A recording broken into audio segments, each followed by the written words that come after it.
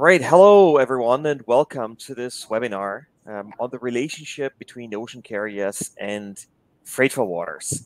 It's very exciting to have Brian Nemeth with me. He's the managing director at AlixPartners and has more than 20 years of industry experience in the global shipping and freight forwarding and third-party logistics industry.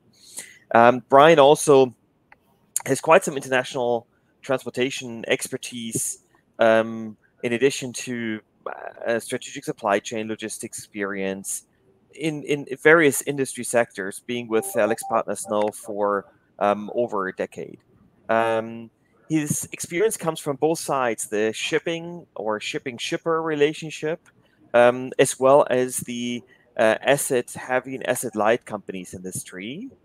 And so this gives them quite a unique insight into what we're going to discuss today. Lastly, Brian, he holds various positions in the United States. He was in Hong Kong and Vietnam with Maersk, actually, and has an MBA from New York University. So thank you, Brian, for coming to our fun webinar here today, learning about the relationship of carriers and freight forwarders. Quick intro about myself. I'm Philip Blumenthal. I'm heading the digital transformation at ECU Worldwide. After spending 8 years with Schenker, I built the Freighters Marketplace and the Freighters Baltic Index, where you can track container freight rates on a daily basis. So that's it in terms of intros. Thank you, everyone, for joining. We are very excited to learn more on the various strategies carriers have and what that means for freight forwarders. So a little bit for housekeeping. Brian is giving us a quick overview over his studies on the impact on freight forwarders from the carrier strategies. And then afterwards, this will take about 5 to 10 minutes. We'll go back, have an interactive session between Brian and me. And if you have any questions in the meantime, please enter them in the Q&A section.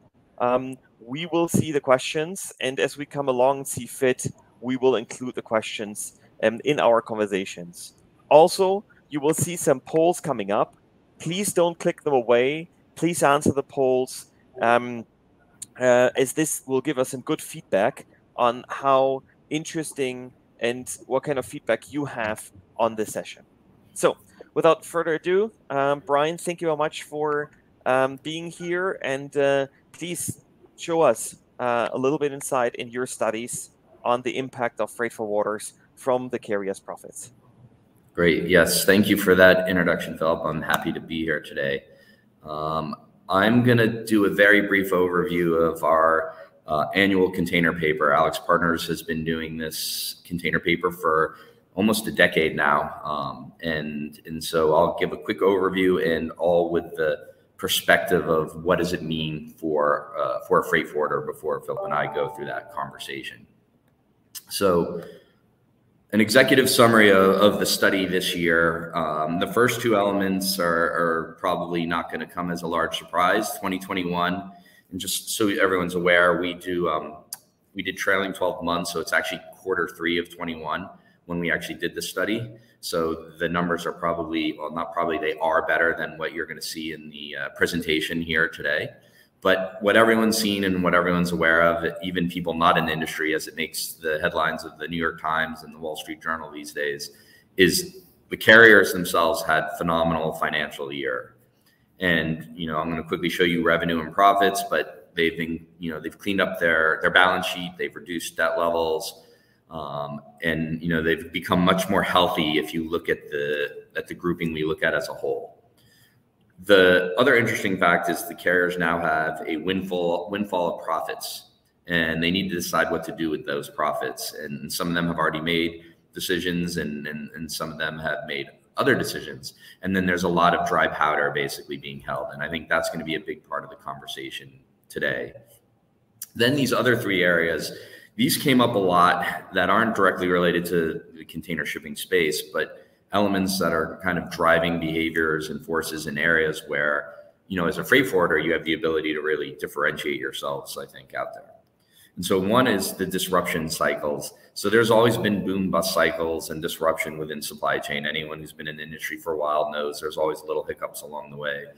But what we're seeing is that these disruptions, these cycles are accelerating at a rapid pace. And so, right, we had COVID obviously was the major underlying disruption, but then you had things like the Ever Given getting grounded in the Suez. And then you had port shutdowns in Shanghai, actually the most recent. And then you have the labor union negotiation that's going to be occurring in the summer, or is occurring right now. So these little disruptions, what we're finding, and when we interview carriers, shippers, forwarders, are happening at a lot more rapid pace than they've historically occurred.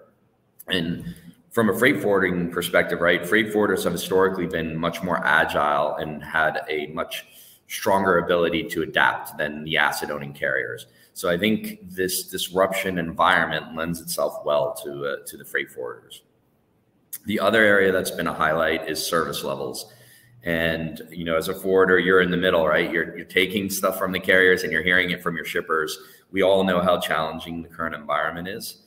Service level has deteriorated at, such a rapid rate, and it's the poorest we've seen it in a while. And again, this creates unique opportunities. Freight forwarders have the ability to, open the aperture and pull different levers than carriers.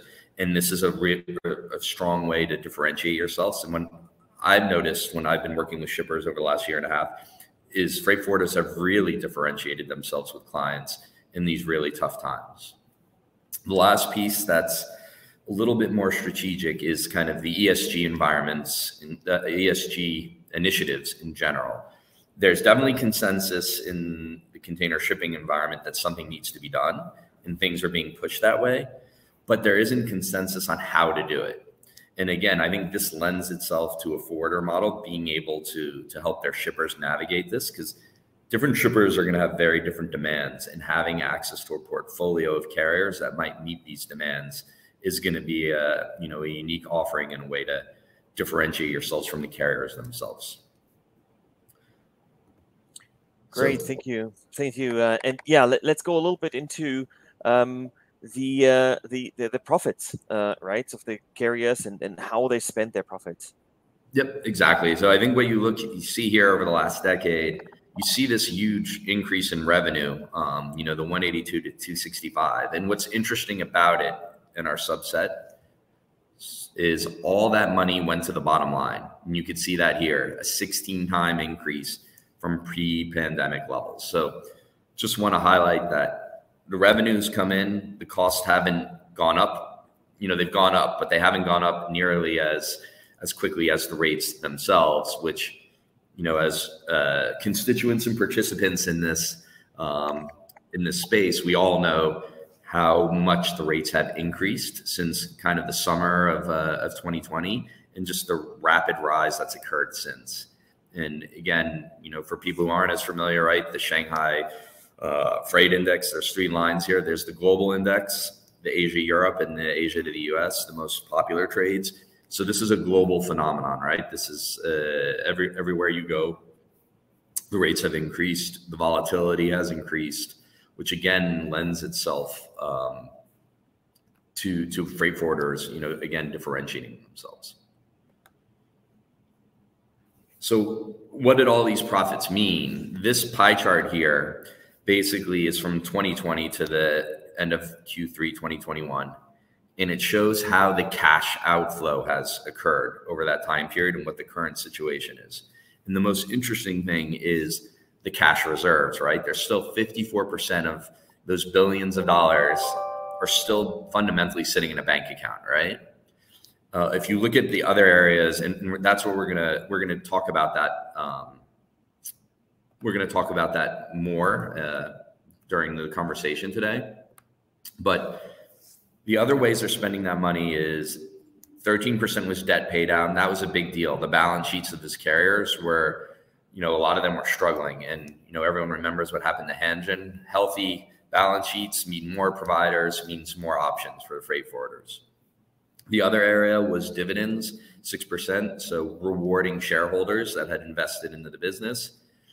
Then there's elements of acquisition and CapEx. Acquisition, again, there's been a ton of M&A, but not everything is obviously purchased in cash, right? There's stock trades and things get financed. And so you could actually see on the bottom, I mean, there's $9.5 billion of value deals that have been announced that will be closed over the next 18 months. That doesn't mean all that cash in the reserve will draw down. Like I said, there's different ways to finance and create acquisitions. But again, it's important to highlight. And then CapEx is the next piece, and you can see it was 18% there. And really the CapEx is on equipment, but by far the biggest piece is the order book. And again, this is really important from a freight forwarder perspective and people who've been in the industry a long time. If you look pre-financial crisis there, you see the big peak of order book capacity coming online. And then you see this steady drop for almost a decade. And now you're seeing almost record levels again. And so there's going to be a lot of supply, a lot of vessels coming online. And then in addition to that, there's the effective capacity, right? The vessels that are waiting at outer anchorage in LA and Long Beach right now are unable to be utilized. And so when the bottleneck goes away, you have that capacity plus all this new order book capacity coming online at the same time. And what this leads to when you look historically is when there's a lot of capacity, the carriers tend to reach out to the forwarding marketplace again, right? Because they need to fill those ships, and they don't have the sales force to be able to reach every single importer and every single shipper. And the tendency is to go back to the forwarding community when you look at historical cycles and how they've gone. The other element to call out, I mentioned in the executive summary, schedule reliability. The Sea Intelligence guys do a great job with this. Here's their charts. The global schedule reliability from basically the summer of when COVID began has just deteriorated. And you can see that one little bullet for 31%. That's January of 2022, the lowest it's been. So reliability is really low. And then the delays are increasing. On the right, you can see the average delays on the global side. And you can see 7.4 days, which is kind of basically equally as high as it was in December in 2021, but basically record high. And so again, why is schedule reliability important? You guys talking, you as forwarders talking to your shippers want to make sure you can offer a product that your shipper can count on. And what's happening here is you're stuck in the middle, right? The carriers aren't able to deliver, the shippers are getting frustrated. But a way that shippers can differentiate themselves is offering other options, other routings, other carriers, different service levels, using air freight instead of ocean, and consolidation and transload. And so again, this reliability issue opens opportunities for forwarders. So switching back to how the carriers are going to spend some of this money, like I said, 54% of all these profits are still sitting in a bank account. We discussed new vessel acquisitions, and we discussed service level a little bit. There's a few other buckets here, and you'll notice on the bottom the potential impacts for freight forwarders of each of these buckets on the perspective. And I think Philip and I will talk about these more. Again, ESG is going to be a big thing in the future, right? It's already becoming a big deal. There's shippers who are signing up to reduce their carbon footprint, and using, the underlying asset carrier is going to be the driver of this, but the forwarders having access to those carriers and being able to provide it to the shippers will be critical. Upstream and downstream expansion, or M&A, this is probably the one that's most top of mind for all the forwarders. There's carriers that are doing a lot of M&A, and there's carriers that are not. And so you see different buckets, and this is something we'll dig deeper into. Supply chain digitalization.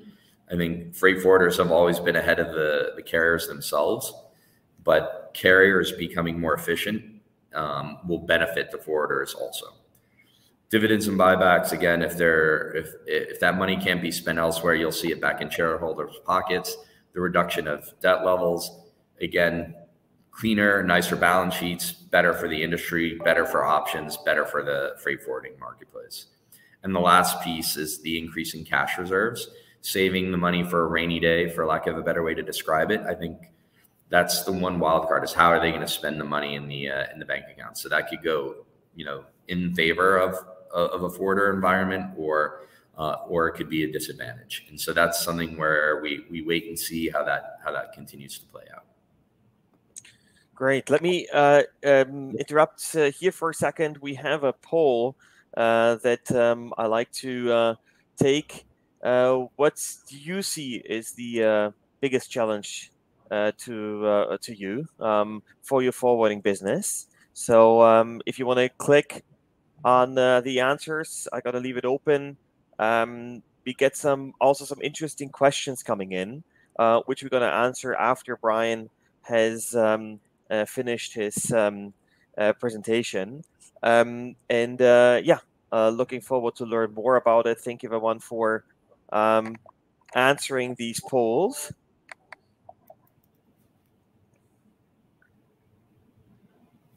Great. Okay, so Brian, do you want to continue on your side while we leave the poll open for another minute? Yes, no, that sounds perfect. So another area that, you know, that's brought the profile of this to a whole new level is our CEO runs a CEO survey, 3,000 CEOs around the world across all industries. So not just transportation and logistics and freight forwarders, across all industries. And what I thought was unique, normally, you know, I wanted to share it this year because 69% of CEOs have supply chain as their top concern. The next concern is the workforce, and then the concern after that is digital. And the reason why I thought this was interesting is all three of these directly relate to the freight forwarding segment, right?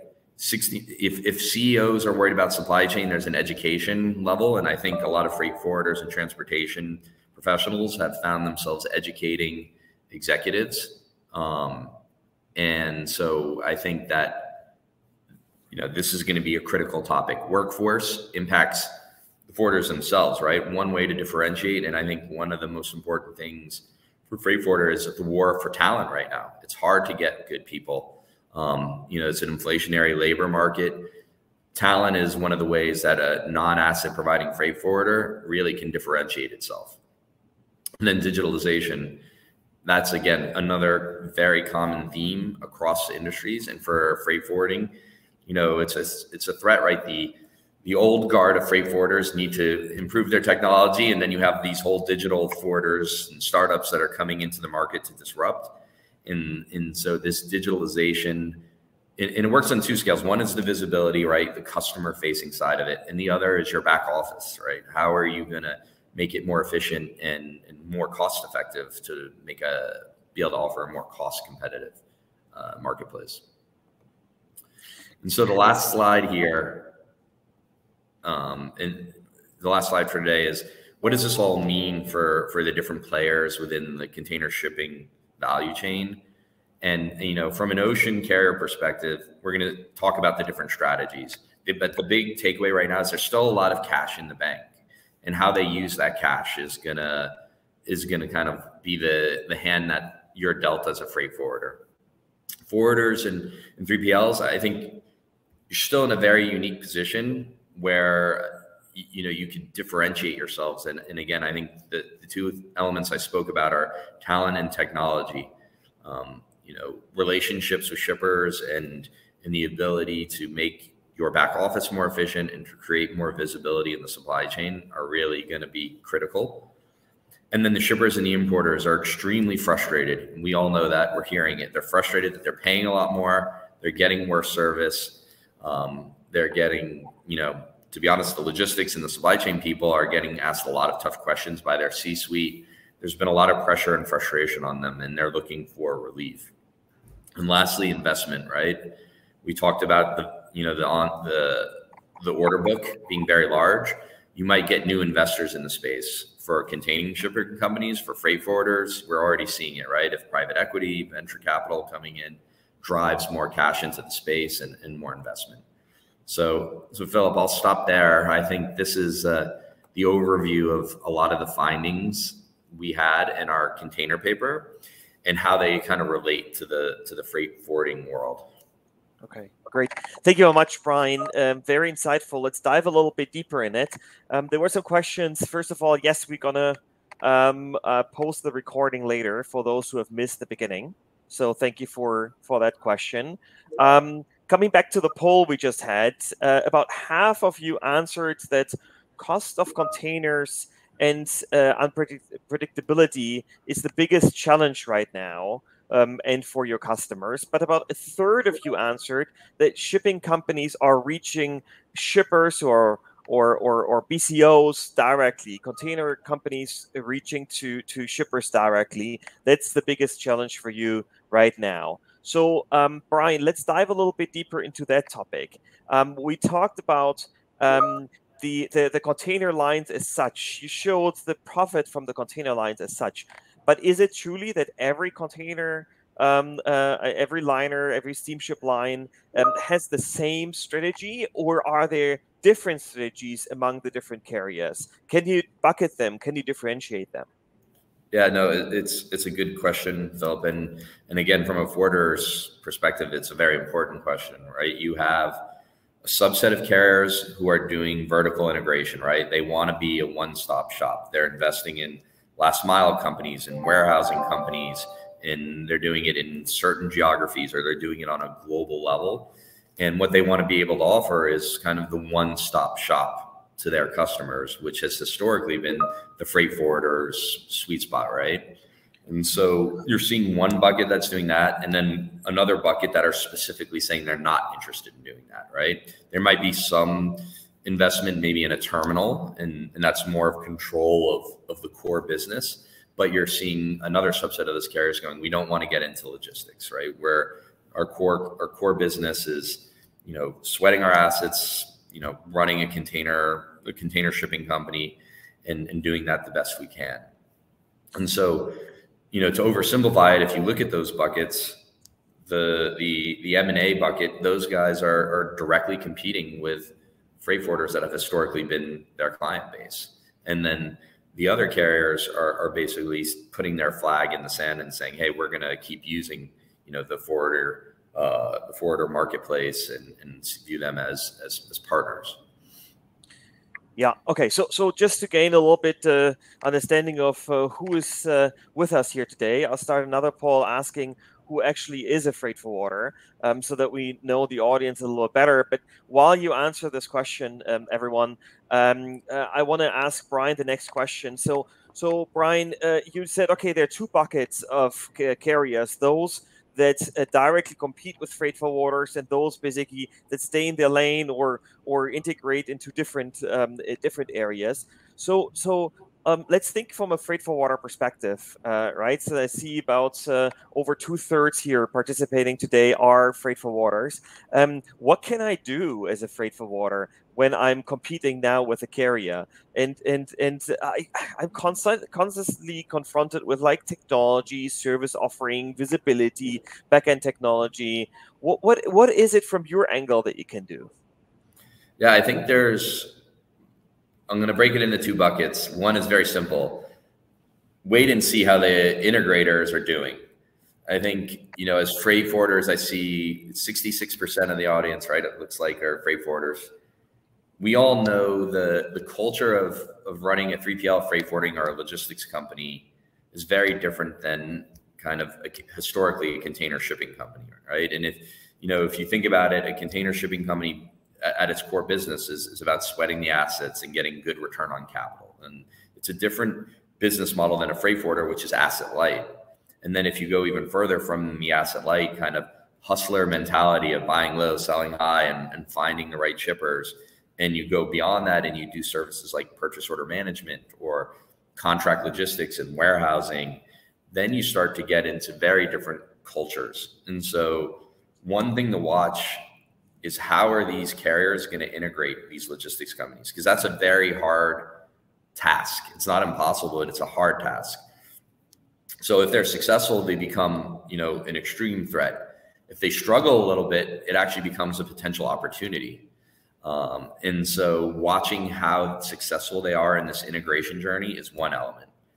Now, the proactive element, the other side of that is, I think there's two. If I'm a freight forwarder, I'm focused on two things: talent and technology.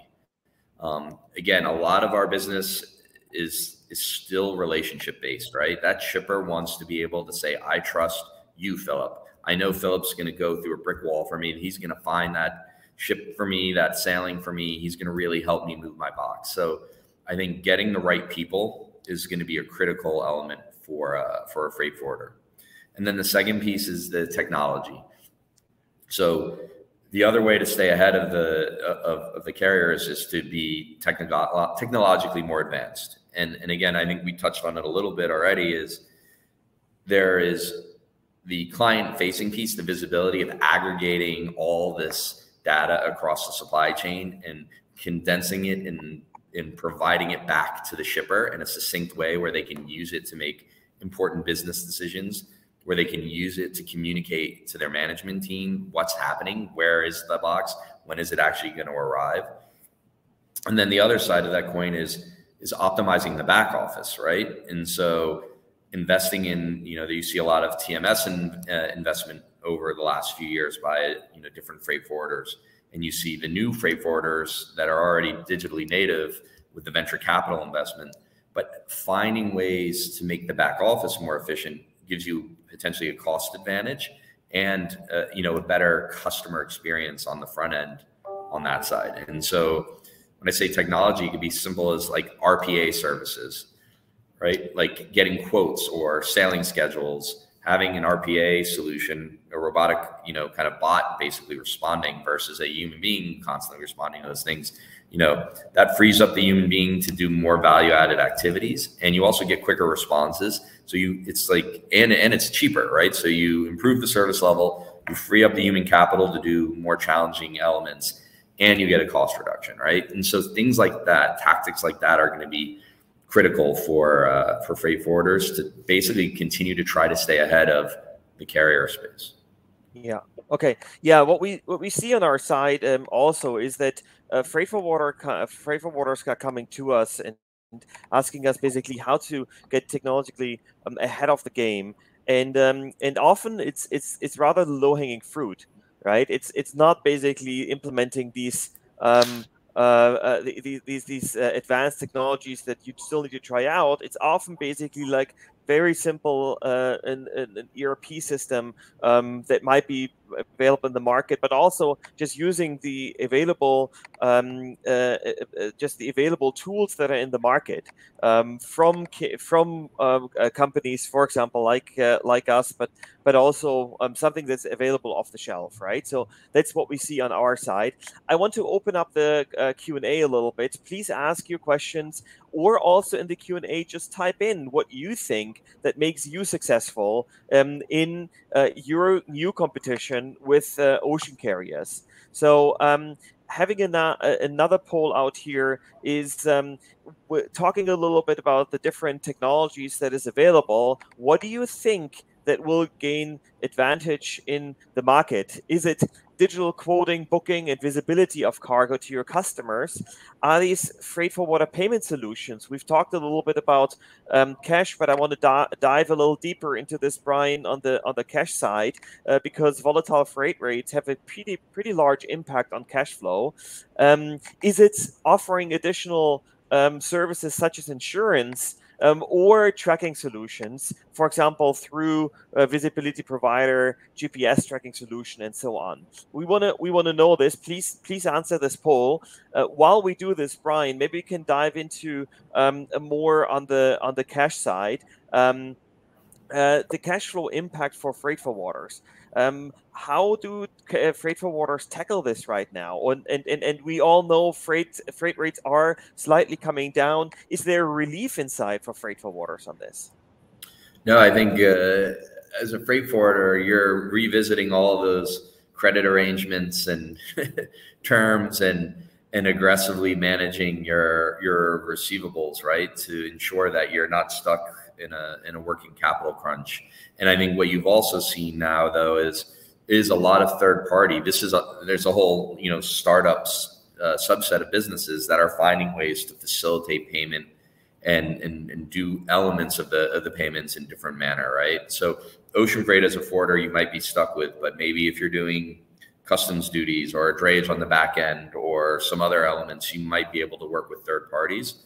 And if cash flow is the challenge, you obviously pay a little bit of a price.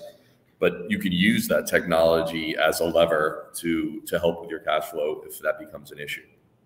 Yeah. But I think what it's going to lead to in the long run is when you start new arrangements with customers, looking very hard at how many days credit you're going to give a customer is going to become a very critical component, right? Because like you just said, you can't be exposed to 10 times what you thought you were going to be, or whatever, 4 times or whatever the metric number is, and then you have to float that for 30 days. Yeah. So we get quite some questions in here about freight rates and freight rate development.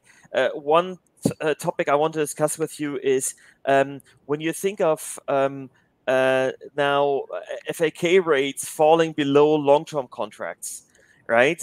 We see basically a sliding of rates and margins. Will the freight forwarders regain, so to say, the upper hand over those carriers that now start integrating deeper into the freight forwarding space? Is there what do you see on the strategies from the carriers? How do they defend this, and how will ocean carriers that now go directly to shippers react when the freight rates slide down, when there will be more capacity in the market? You showed it in one slide, and freight forwarders now have the ability again to choose from different carriers. What will ocean carriers do? Yeah, I mean, again, I go back, I've been in this space for now 20 years, right? And so it's cyclical in nature. And right now, I think the carriers have the leverage, the actual asset owning container shipping lines have the advantage, because let's say I have an allocation of 10 containers a week, right? That was the contract I negotiated. And maybe it is higher than the spot at the moment. But if I don't deliver my 10, then in the current environment, the carrier will then take my allocation away, right? Maybe now all of a sudden, if I only delivered 8 1 week because I put 2 on the spot market because it was cheaper, now I get punished, for lack of a better word to describe it, and I'm only allowed 8 going forward, and I can't get back to the 10. And then the spot rate shoots up, right? Shanghai right now is on lockdown. There's 100 plus vessels waiting to pick up cargo there. I would imagine that there's going to be a potential spot rate tick up again, right? And so I think in the current environment, they still have the leverage to do it, right? And that was what they would use now, is on the allocation. But as a freight forwarder, there's a lot of customers that aren't able to get contracts. And so right now, you have to be in this hustle mode, and the volatility should be the friend of the forwarder. I mean, the shippers aren't as informed on what's going on in the market as the freight forwarder is, right? And so volatility to be straightforward, should lead to more profits for the forwarder, right? There's a little bit of a delay. The rates going up before the shipper knows, and the rates going down before the shipper does, and you could lock them in. But when you talked about the future, I think when the capacity goes back up, Philip, this is the nature of the cycle, right? Then you'll go back to the way it was historically been done pre-COVID. And I think the carriers will become a lot more dependent again on the forwarders. Like, they'll want to fill the capacity, they'll want to fill the vessels. And like I said, they typically don't have the sales force. The one risk there is the digitalization, right? To be able to make a self-serve option for customers to just go online and book that container. If that is very well adopted, then it puts a little bit more pressure on the forwarders. But once there's overcapacity instead of basically too much demand that there is now, then I think the dependency on the forwarders tends to increase. Yeah. There's some good questions coming in. One Paul asked is in the meantime, where the freight forwarders don't have that negotiation power than they had before. I think Rodrigo, you were referencing to this as well. When basically, the carriers have the upper hand in negotiation. It doesn't make sense to join associations for forwarders and negotiate together. I think maybe answering this on my side, obviously, like a larger negotiation power. We've seen this comparing large freight forwarders with mid-sized forwarders always have the higher gross profit margin. So it obviously helps to pool freight together and negotiate with freight forwarders. I don't know, Brian, what your perspective is on basically pooling freight together in an association. I think in the current environment, I actually would be potentially a little concerned, right? Because I don't know how much the carriers want to give, right? If I'm an ocean carrier right now, I want dependable, reliable cargo on specific lanes and specific lanes that I want to invest in now in exchange for long-term volume that you're going to give me on those lanes, right? Hopefully this is my ocean carrier lens, not the freight forwarder lens, but they're looking for, you know, freight in the long term, strategic freight that they want on certain lanes. And I get concerned when I see big BCOs, if they're saying, hey, I have 100 boxes last year and I want 110, the carriers are saying, no, you still get the 100. So I would get worried if freight forwarders came together and said, hey, we want 1,000. They would be like, no, right? We don't want to give that much capacity to anybody. We're not giving it to our BCO, let alone, you know, doubling capacity on the other side. So I think it could be challenging now. I think where it would make sense is in the down market potentially to go back as an association and say, hey, we want to negotiate as 10 of us on whatever, Southeast Asia to Europe. Okay, I want to come more a little bit to what freight forwarders can do on the digital side. So because there's a lot of market development in rates, but there's more than freight forwarders can do outside just basically reacting to freight rates, right? So coming back to the poll that we just closed, 65%, so about 2/3 of the respondents here said digital quoting, booking, and visibility of cargo is the advantage you can take over freight forwarder, over carriers. And about a quarter of you said tracking solutions. So it's back to what the biggest challenges are, is the cost, the visibility, as well as digital solutions that they bring in. But where to start? Right? Where do you start with digital quoting and visibility of cargo? Where do you start with tracking solutions? I don't know, Brian, if you have a perspective on this. I have an answer, but maybe, Brian, I'll let you go first. Yeah, I mean, I'm not surprised that was the biggest ask, right? I mean, if you think about it right now, or historically, it's been really tough to just go and self-serve, say, hey, I need a quote from Shanghai to LA and I need it now. And the same thing with this automatic booking, it's historically been complex. So taking the complexity out and democratizing the ability of the shipper to use like a quick tool to get there is a huge advantage. And then the visibility, you'll be surprised how many clients I've worked with that are literally have containers on Excel sheets still, right? They're not using their freight forwarder or ocean carrier or technology. So I think having a technology that allows a business to have business insights and be able to make decisions is going to be a big value add. Right, if I know that my product is going to potentially be 2 weeks late in time enough where I can still potentially do some of it as air freight, there's a ton of value in knowing that, where historically it just shows up and then we find out, you know, 2 weeks later that it's going to be 2 weeks late and there's nothing that can be done. So I think those are when I look at those three elements, those are big pain points of the customer base I work with when I work on the shipper side. Yeah. Okay, good. So from our perspective, what we see is that it's definitely not too late for any size of freight forwarder to go digital. And especially if you're a small, mid-sized forwarder, you're more nimble, you're more your ability to implement technology is probably higher, simply because you can adjust your workflow and your processes quicker. You probably also don't have to have these complex different scenarios worldwide that you all need to cater for. So the answer, I think one participant said, is it too late to go digital? No, it is not. And especially if you're a small, mid-sized forwarder, it is not. The second thing is just keep the eye or the ear on what your customers are saying, right? And 2/3 of you said like, look, I believe our customers are saying they want something, they want to book and quote and book digital online. Is that really what you like, what your customers like, or is it more on the visibility side? What often just a few questions to your existing customers will give you guidance of what products that is in the shelf you can pick and you can buy.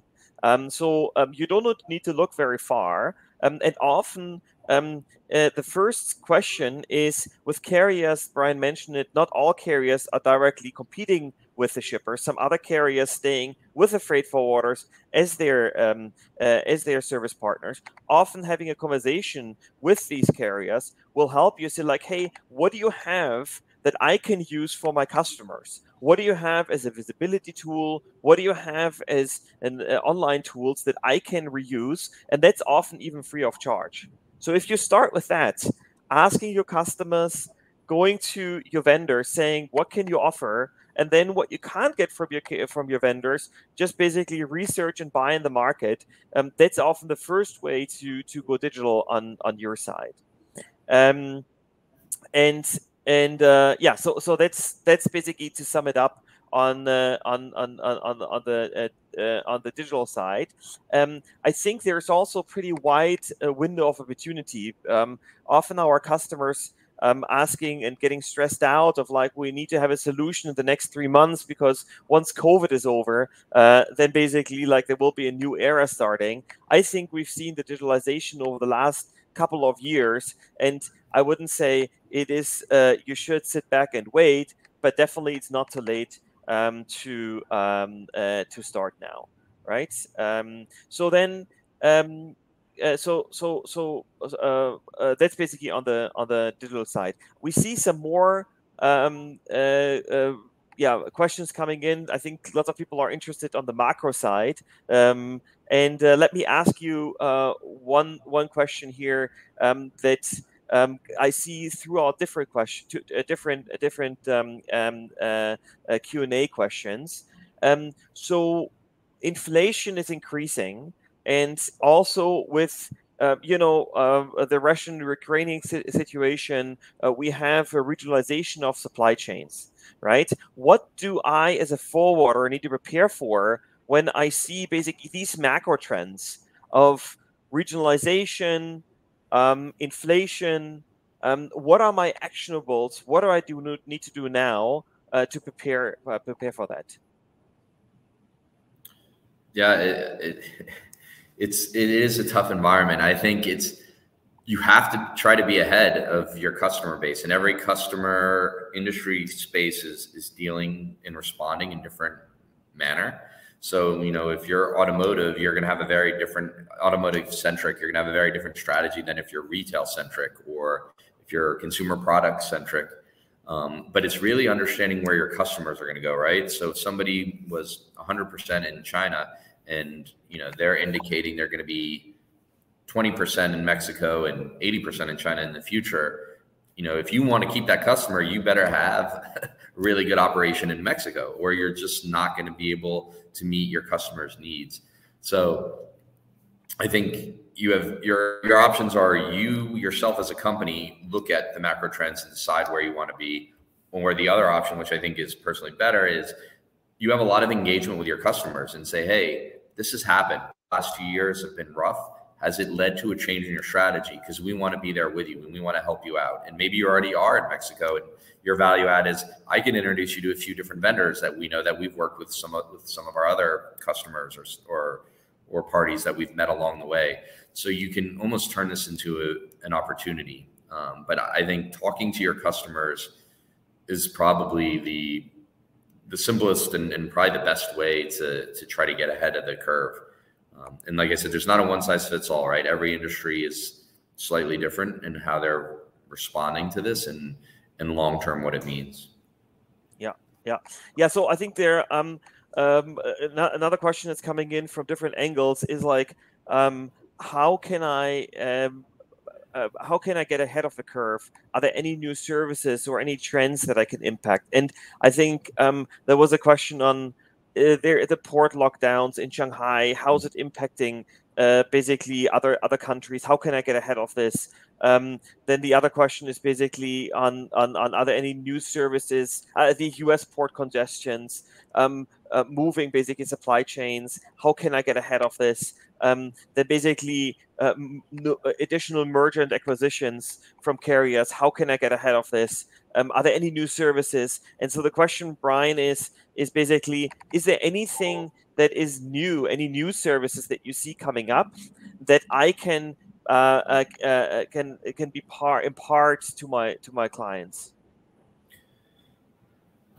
I think it's hard to say that there's something new per se, but what you're seeing is increased usage of services like the buyer's consolidation or PO consolidation, basically consolidation at origin, right?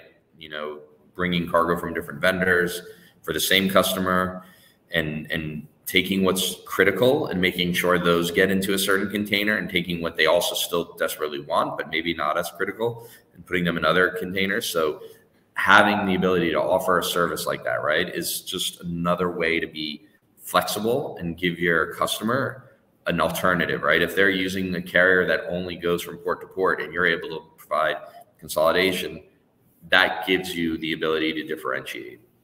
And on the destination side, it's transloading. And these things have been around forever, whatever, 20, 30, well, PO consolidation has been around for like 30 years.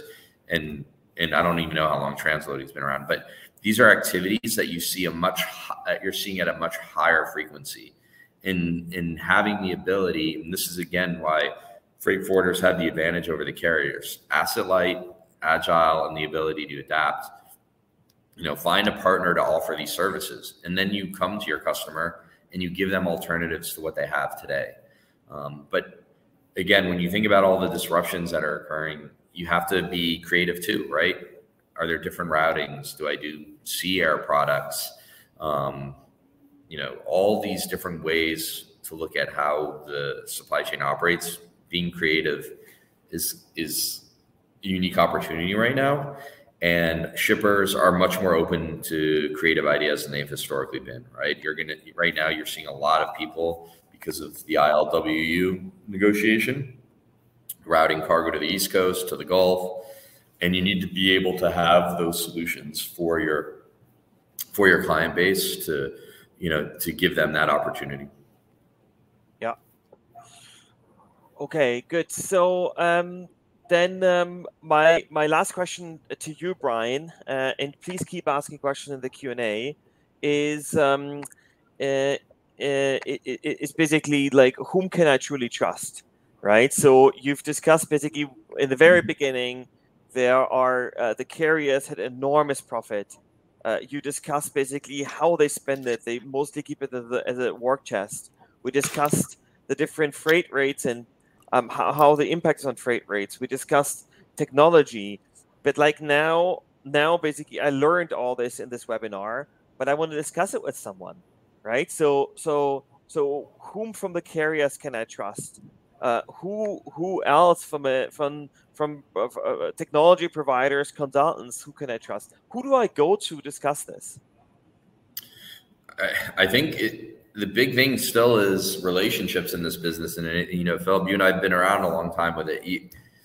There's still a large element of the people that you've met along the way, that you know and you trust, that you want to work with because you know they go the extra mile to help you deliver for your customer. And I think also working very closely with your customer and your customer base are critical. So go to the partners that have been reliable, especially during COVID, right? A lot of, you know, leopards show their spots, right? When you're under pressure and times are bad. And so one of the takeaways, you should reflect on the last 2 years and say, which partners were there for me, right? Who worked with me? Who helped me solve a unique problem that was difficult to solve? Who can I count on and who can I depend on? And I think there's a big element of that, leveraging those relationships to find the solutions that you want to continue to do in the future. And it could be on both sides, and it can be collaborative. Where you could take your customer and then you could pick an ocean carrier that you have a good relationship with, and the three of you could sit in a room together and say, how do we solve this problem together? So I think to me, it's about relationships in the current environment. So Bill brought another topic up, like the EFO waters that are new in the market. I want to address this quickly, saying like, hey, now the carrier is getting to my space, but also EFO waters with all their fancy technology. I think it's great what they're offering. Mostly, basically, this level of supply chain management, PO management that customers are doing it or shippers are doing on their own right now, and giving them tools for free to do this. But often these EFO waters in the back end are still freight forwarders and are still struggling with the same process that everyone else.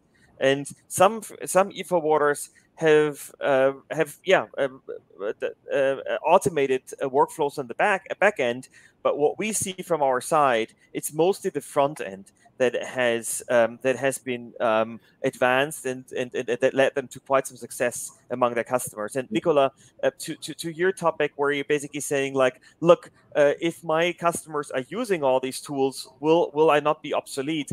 No, I think a lot of shippers are asking freight forwarders for answers around what you just answered in the poll: visibility and ability to directly do the transactional work on an easy basis. But there's a lot of legwork in the back end, especially when in good old freight forwarder English, ship happens, right? Then often the freight forwarder is asked to handle the situation, and that's basically where you stand out from the crowd, being there as a trusted partner when things don't go right? So that's basically the answer on it's not too late. EFO waters have done a great move in providing online solutions for shippers, but you can still catch up to this as freight forwarders utilizing online technology that is there. And a little bit, you see it here on my logo, we are from ECU360. You can come to our side and also utilize our tools that we have out there.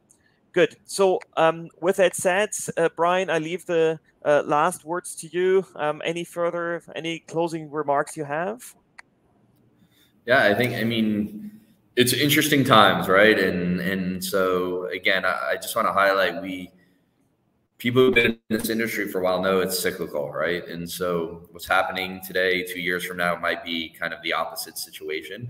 But I go back to your clients, right? You have a client base, you've established a client base, you're growing your client base, and identifying what they really need is going to be what's most critical to your success, right? Because if you've developed that relationship and evolved for them over time, they're not going to be so quick to switch to somebody else if they're offering the same thing or something similar. So I think it's kind of follow your customer would probably be my mantra here. But obviously all the points we spoke about, Philip, you have to keep a careful eye on it. How well will those carriers that are doing the integration strategy actually integrate? You know, having your ear to the ground to know that, oh, they're falling here, right? That's an opportunity. That's when you could sweep in and say, hey, they dropped the ball. We know how to do this. So being very mindful of what's happening in on that side of the table, and at the same time, focusing on your talent and focusing on your technology, all in the context of your customer. Great. Well, thank you very much, Brian. Thank you very much, everyone, for attending. A few words from my side to add to this. There is a lot of transactional work you do on a daily basis that is a pretty standard workflow. There is technology out there you can utilize to save time, to really focus on the customer, as just Brian said, on the shipper,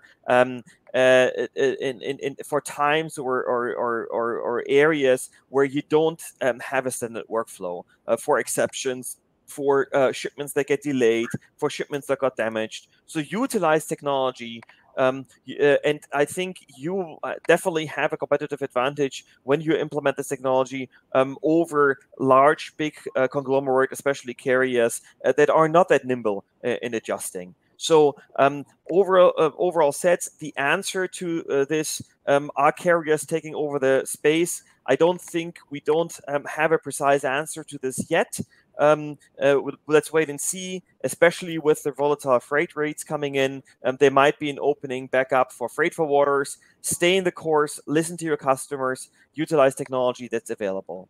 I do thank everyone here in the room for joining. I'm very excited that almost everyone who joined stayed actually to the very end. That's a very good sign. We put good content out there. We have recorded it, so you can rewatch it. And please come and visit us also at ECU360 for more content. We posted there. You can also approach Brian and me separately for any questions you might have. Thank you very much and have a great day. Bye-bye. Thank you. Bye.